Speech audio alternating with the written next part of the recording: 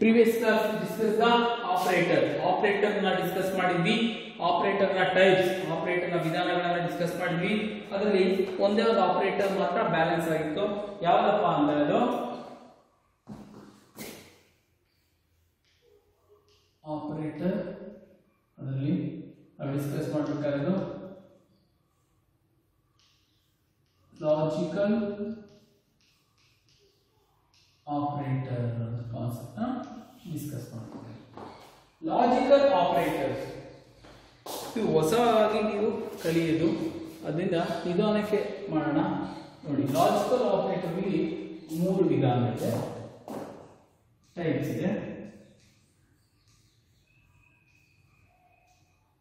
ಒಂದು and,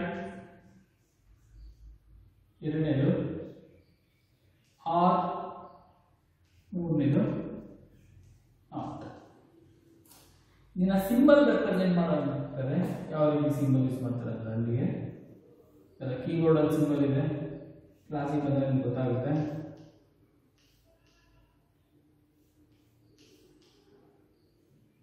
okay, ಇದು logical operator ಅಲ್ಲಿ 3 ವಿಧಾನ ಇದೆ. ಯಾವ್ಯಾವಪ್ಪ ಅಂದ್ರೆ and, R, not. And, R, not. And ಅಂದ್ರೆ ಏನು, ಆರ್ ಅಂದ್ರೆ ಏನು, ನಾಟ್ ಅಂದ್ರೆ ಏನು ಅಂತ ಡಿಸ್ಕಸ್ ಮಾಡೋಣ. ಅಂಡ್ ಆಪರೇಟರ್ ಏನು ಮಾಡುತ್ತೆ? First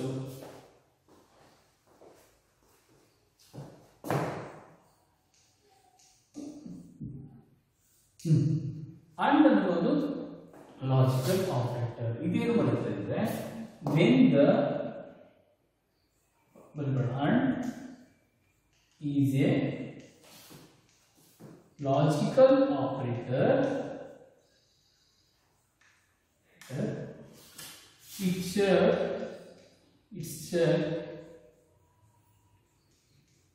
the given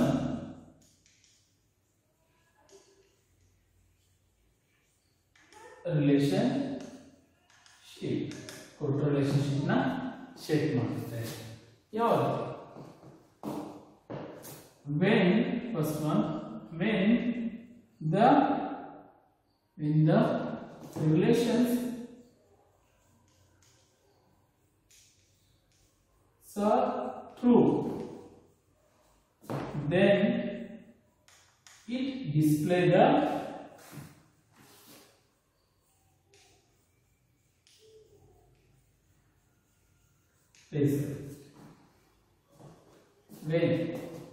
when the relations ಅಂತ ಹೇಳಿದ್ರು, ಒಂದಕ್ಕಿಂತ ಹೆಚ್ಚಿಗೆ relations are true, then it display the result is true. ಯಾವಾಗ ಎರಡು ರಿಲೇಶನ್ಸ್ ಸರಿ ಇರುತ್ತೆ ಅಂತ ಟೈಮಲ್ಲಿ ರಿಸಲ್ಟ್ ಟ್ರೂ ಅಂತ ಡಿಸ್ಪ್ಲೇ ಮಾಡುತ್ತೆ. ಅದಕ್ಕೆ ನಾವು ಏನ್ ಮಾಡಬೇಕು, ಯಾವಾಗ ಎರಡು ರಿಲೇಶನ್ಸ್ ಸರಿ ಇದೆ ಅಂತ ಟೈಮಲ್ಲಿ ಮಾತ್ರ ಅಂಡ್ ಆಪರೇಟರ್ ನ ಬಳಸಬೇಕು. if any one relationship is not true, ಒಂದು ಯಾವ್ದಾದ್ರು ಒಂದು ಸರಿ ಇಲ್ಲ ಅಂದ್ರೆ ಏನ್ ಮಾಡುತ್ತೆ, any one relationship is not true, then it display the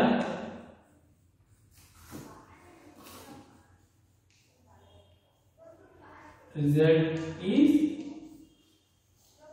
false. Example, a is equal to 10 ಅಂತ ವ್ಯಾಲ್ಯೂ ಕೊಡ್ತೀನಿ, b is equal to 15 ಅಂತ ಕೊಡ್ತೀನಿ. ಓಕೆನಾ? ಮೊದಲನೇ ರಿಲೇಷನ್ ಏನು ಮಾಡ್ತೀನಿ, ರಿಲೇಷನ್ 1 ಅಲ್ಲಿ ಏನು ಮಾಡ್ತೀನಿ, a greater than b. a ಇದೆ 10 ಇದೆ, b 15 ಇದೆ. ಸಾರಿ, ಉಲ್ಟಾ ಮಾಡೋದು ತಪ್ಪಾಗುತ್ತೆ ಅಂದ್ರೆ b ಗ್ರೇಟರ್ ದೆನ್ a ಅಂತ. ಹಾಗೇನಾಗುತ್ತೆ, b ಗೆ 15 ಇದೆ, a ಗೆ b ಗ್ರೇಟರ್ ದೆನ್ a. ಓಕೆನಾ? ಸರಿ ಅಲ್ಲ? b 15 ಇದೆ, b is greater than a. ಸರಿನಾ? ನೆಕ್ಸ್ಟ್ ಇನ್ನೊಂದು ರಿಲೇಷನ್ ಬರ್ತೀನಿ.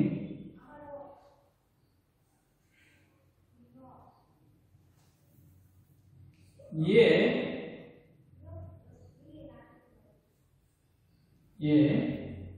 less than b. a ಎಷ್ಟಿದೆ? 10 ಇದೆ, ಬಿ 15 ಇದೆ. ಇಲ್ಲಿ ಬಿ ಎ ಗಿಂತ ಜಾಸ್ತಿ ಇದೆ ಅಂತ ಹೇಳಿದೀನಿ, ಸರಿ ಅಲ್ವಾ? ಎ ಮೇಲೆ 10 ಇದೆ, ಬಿ ಗೆ 15ರಿಂದ ಬಿ ಜಾಸ್ತಿ ಇದೆ, ಟ್ರೂ. ಇಲ್ಲಿ ಏನು ಮಾಡ್ತೀನಿ, ಎ ಕಡಿಮೆ ಇದೆ ಬಿ ಅಂತ ಹೇಳಿದೀನಿ, ಅದು ಟ್ರೂ. ಅಂದರೆ ಈ ಒಂದು ಎರಡು relation when R1 and R2 ಎರಡು ಸರಿ ಇದ್ರೆ ಮಾತ್ರ ಏನು ಮಾಡುತ್ತೆ, ರಿಸಲ್ಟ್ ಟ್ರೂ ಅಂತ ಡಿಸ್ಪ್ಲೇ ಮಾಡುತ್ತೆ. ಇದು ಪ್ರೋಗ್ರಾಮ್ ಮಾಡ್ಬೇಕಾದ್ರೆ ತುಂಬಾ ಇಂಪಾರ್ಟೆಂಟ್. ನೋಡಿ ಬೇಕಾದ್ರೆ ಈ ತರ ಬರುತ್ತೆ ಪ್ರೋಗ್ರಾಮ್ ಅಲ್ಲಿ, A less than B and symbol B ಜೊತೆ ಎ. ಇದು ಎಕ್ಸಾಂಪಲ್.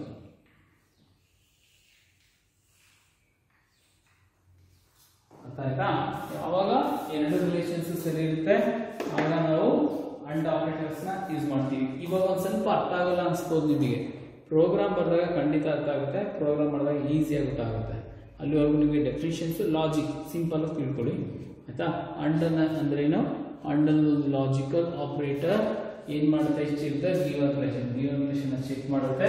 ಏನ್ ಚೆಕ್ ಮಾಡುತ್ತೆ, when the relations are true, ಯಾವಾಗ ರಿಲೇಷನ್ಸ್ ಸರಿ ಇದೆ ಆಗ ರಿಸಲ್ಟ್ ನ ಡಿಸ್ಪ್ಲೇ ಮಾಡಿದ್ರೆ ಟ್ರೂ ಅಂತ. ಇനി ಒಂದು ರಿಲೇಷನ್ ಇಸ್ ನಾಟ್ ಟ್ರೂ, ಯಾವಾಗ ಒಂದು ರಿಲೇಷನ್ ಸರಿ ಇಲ್ಲ ಅಂದ್ರೆ ಡಿಸ್ಪ್ಲೇ ಮಾಡುತ್ತೆ ರಿಲೇಷನ್ ಇಸ್ ಫಾಲ್ಸ್ ಅಂತ. ಎಕ್ಸಾಂಪಲ್ ನೋಡಿ, A 11ರಲ್ಲಿ B greater than A, ಕರೆಕ್ಟಾ? B greater than A, next A less than B ಅಂತ ಮಾಡಿದೀವಿ. ಅದನ್ನ ಈ ತರ ಪ್ರೋಗ್ರಾಮಿಂಗ್ ಲ್ಯಾಂಗ್ವೇಜ್ ಅಲ್ಲಿ ಬರೀತೀವಿ. ಬರೆದಾಗ ಎಲ್ಲರೂ ಸರಿ ಇದ್ರೆ ಕಂಡೀಷನ್ ಸರಿ ಅಂತ ಡಿಸ್ಪ್ಲೇ ಮಾಡುತ್ತೆ, ಇಲ್ಲ ಅಂದ್ರೆ ಡಿಸ್ಪ್ಲೇ ಮಾಡಲ್ಲ. ಇದು ಅಂಡ್ ಆಪರೇಟರ್ಸ್ ನ ಕೆಲಸ ಆಯ್ತಾ. ನೆಕ್ಸ್ಟ್ ನಾವು ಆರ್ ಏನ್ ಮಾಡುತ್ತೆ ಅಂತ ನೋಡೋಣ. ನೆಕ್ಸ್ಟ್ ಅಂಡ್ ಆಪರೇಟರ್ ಆಯ್ತು. ಈಗ ಆರ್ ಅಲ್ಲಿ ನೋಡೋಣ.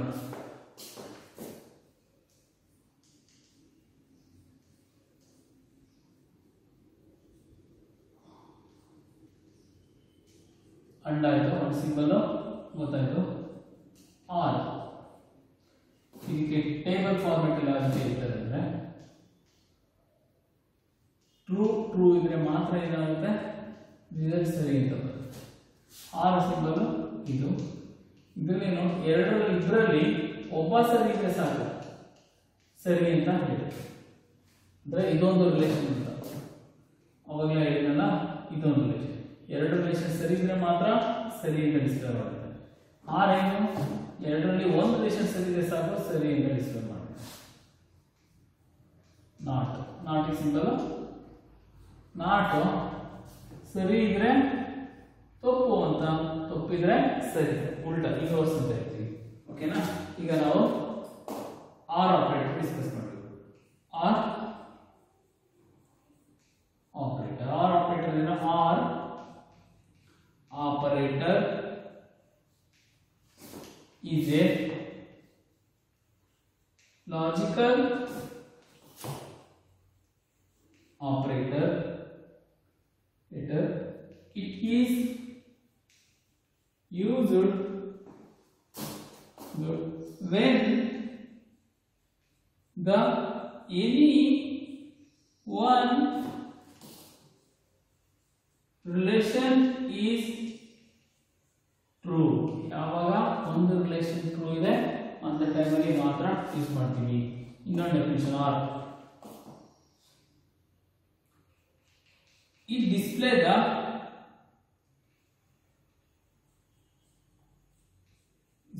result when the any one relation is true. ಯಾವ್ದಾದ್ರು ಒಂದು ರಿಲೇಷನ್ ಟ್ರೂ ಇದೆ ಸಾಕು ರಿಸಲ್ಟ್ ಟ್ರೂ ಅಂತ ಡಿಸ್ಪ್ಲೇ ಮಾಡುತ್ತೆ. ಎಕ್ಸಾಂಪಲ್ ನೋಡಿ, a is equal to 10, b is equal to 20, a greater than b, or b greater than a. ಈಗ ಏನಾಗುತ್ತೆ, a greater than b ಅಂದ್ರೆ ಏನಿರುತ್ತಿದೆ, b ಮೇಲೆ 20 ಇದೆ, ತಪ್ಪಲ್ಲ, greater than ಇಲ್ಲ, ಜಾಸ್ತಿ ಇಲ್ಲ, ಫಾಲ್ಸ್. ಇದೇನಾಗುತ್ತೆ, b ಬೆಲೆ 20 ಇದೆ, a ಬೆಲೆ 10 ಇದೆ. ಇದು ಜಾಸ್ತಿ ಇದೆ ಕಂಡೀಷನ್ ಟ್ರೂ ಅಂತ, ಇದು ಫಾಲ್ಸ್ ಇದೆ, ಇದು ಟ್ರೂ ಇದೆ. ಒಂದು ಟ್ರೂ ಇದ್ರೆ ಸಾಕು ರಿಸಲ್ಟ್ ಟ್ರೂ ಅಂತ ಡಿಸ್ಪ್ಲೇ ಮಾಡುತ್ತೆ. ಯಾವುದು, ನಿಮ್ಮ ಆರ್ ಆಪರೇಟರ್. ಇದು ಎಕ್ಸಾಂಪಲ್. ಓಕೆ ನೆಕ್ಸ್ಟ್ ನಾಟ್ ಉಲ್ಟಾ ಸರಿ ಇದೆ ತಪ್ಪು ಅಂತ ಹೇಳಿದ್ರೆ ತಪ್ಪಿದೆ ಸರಿ ಅನಿಸುತ್ತೆ not operator is a inverse operator symbol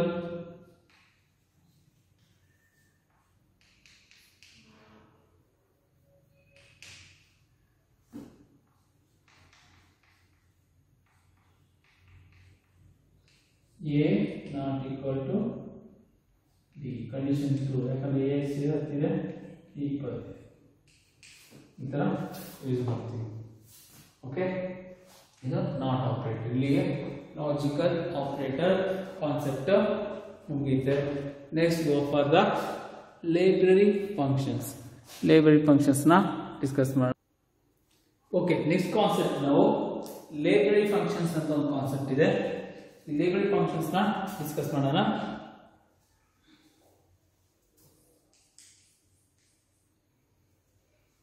This concept is library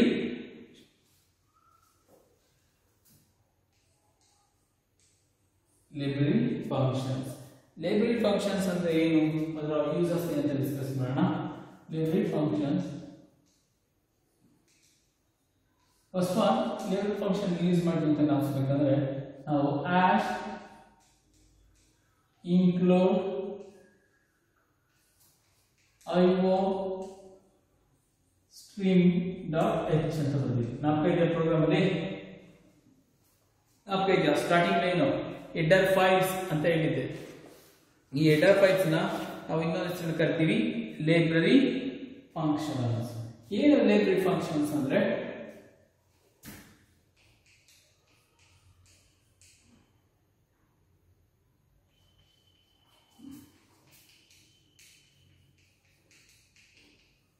library functions ಅಂದ್ರೆ ಏನಪ್ಪಾ ಅಂದ್ರೆ is a collection of different functions. Library function ಒಂದು collection of different functions. ಯಾವ library functions ಇದೆ C++ ಇದೆ C++ provide the different library functions such as type of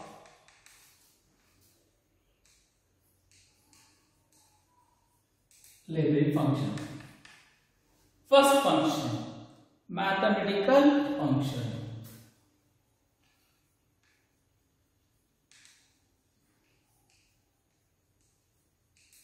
Mathematical function. ಮೊದಲನೇದು ಯಾವುದು mathematical function. Next, second one, character function. Second one ಯಾವುದು character function. Third one, string function. Third one, string function. Fourth one, input output function. Input ಮತ್ತೆ output function. Next, general standard function.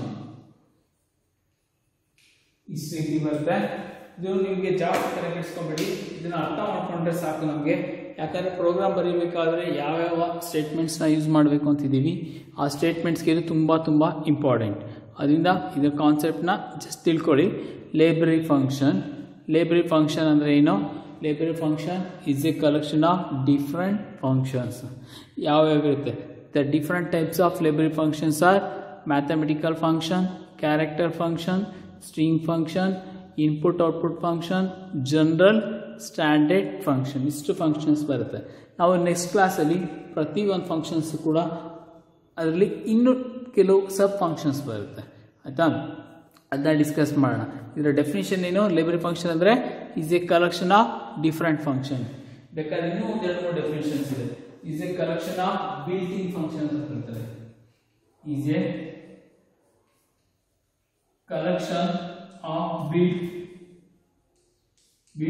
ಇನ್ functions ಅಥವಾ pre defined functions ಅಂತ ಇಷ್ಟೊಂದು word ಕರೀತಾರೆ. ಅಂದ್ರೆ ಮೊದಲೇ functions ಕೆಲಸಗಳನ್ನ ನಿರ್ಧರಿಸಿ ಒಂದು ಕಡೆ ಕೂಡ ಹಾಕಿರ್ತಾರೆ, ಅದನ್ನ ಲೈಬ್ರರಿ ಫಂಕ್ಷನ್ಸ್ ಅಂತ ಕರಿತೀವಿ. ಎಕ್ಸಾಂಪಲ್ ನಾವು ಲೈಬ್ರರಿ ಬುಕ್ ಹಾಕ್ತಾ ಇದೆಯಪ್ಪ. ಲೈಬ್ರರಿ ಅಂದ್ರೇನು? Is A collection of books ಅಲ್ವಾ.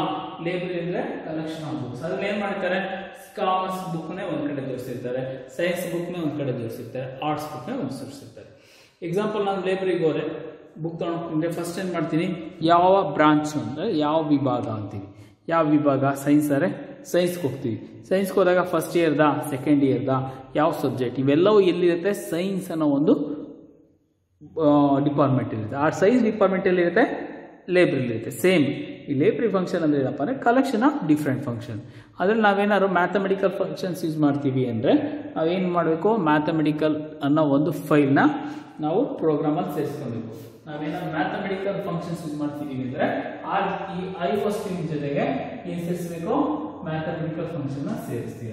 ಇಲ್ಲ ನಾನು ಕ್ಯಾರೆಕ್ಟರ್ಸ್ ಫಂಕ್ಷನ್ ಯೂಸ್ ಮಾಡ್ತೀನಿ ಅಂದರೆ ಇದ್ರ ಬದಲು ಕ್ಯಾರೆಕ್ಟರ್ ಫಂಕ್ಷನ್. ನೀವು ಯಾವ ಫಂಕ್ಷನ್ ಯೂಸ್ ಮಾಡ್ತೀರಾ ಆ ಫೈಲ್ಸ್ ನ ಇಲ್ಲಿ ಬಳಸ್ತಾ ಹೋಗ್ತೀರಾ. ಆಯ್ತಾ? ಇದು ಫಂಕ್ಷನ್. ಇಲ್ಲಿ ಯಾವ ರೀತಿ ಬರ್ತಿದ್ರೆ ಹೆಡರ್ ಫೈಲ್ ಅಂದ್ರೆ